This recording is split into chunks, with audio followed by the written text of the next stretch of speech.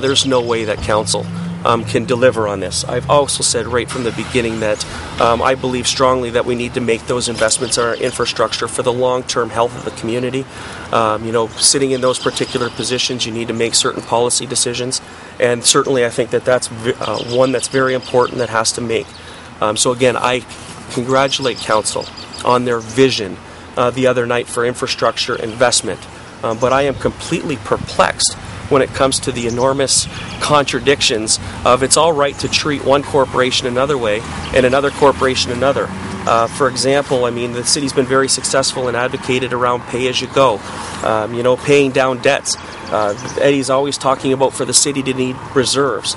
The sewer surcharge has reserves. The Windsor Utilities Commission doesn't have reserves. The Windsor Utilities Commission's not paying down the debt, and the Windsor Utilities Commission isn't getting the investment necessary to ensure that we offset the type of cost into the future.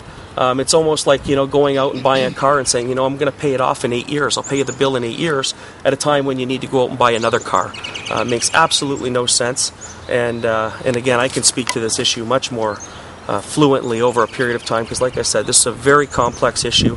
And again, just based on the fact that people didn't report on it, I really believe that people viewed a status quo sewer surcharge rate as the status quo. It's always gone through that way. So people in the community go, oh my God, our water rates are ridiculous. And sitting on the Windsor Utilities Commission, our water rates are average with the region, average with the province, and yet we're one of the biggest water users. It's our sewer surcharge that's so high that's flown under the radar screen. Not to say it's not important, but to beat the heck out of the Windsor Utilities Commission is completely misleading, false, political, incredible. Like I said, city councilors sat before residents at public meetings where the residents said, this is what we want. They knew best. People couldn't afford it. After an election, now they can afford $3.85. It blows my mind. Is that an apple?